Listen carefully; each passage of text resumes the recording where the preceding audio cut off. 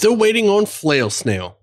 Alright, Flail Snails are massive snails with tentacles on their heads that they use to attack, which is where the Flail Snail gets its name. And just like a typical snail, the Flail Snail is relatively non-hostile and just skirts along the ground, eating anything it runs over. If the snail feels threatened, however, it will flash the target with scintillating light and then wail on it with its mace-like tentacles. These creatures are mobile treasure chests. The goo that the snail leaves behind can be harvested to make glass, and then there's the Flail Snail shell. This thing weighs 250 pounds and is valued at 5,000 gold pieces, and it can be used to make all kinds of magic items. A shield made out of this shell functions as a spell guard shield, and you could even make a robe of scintillating colors out of it. The reason for this is the shell's anti-magic properties, which the Flail Snail makes full use of. If a Flail Snail is hit with magic, there's a chance that it can reflect some of that magic back at the caster. Now follow the channel, and I'll see you at sundown.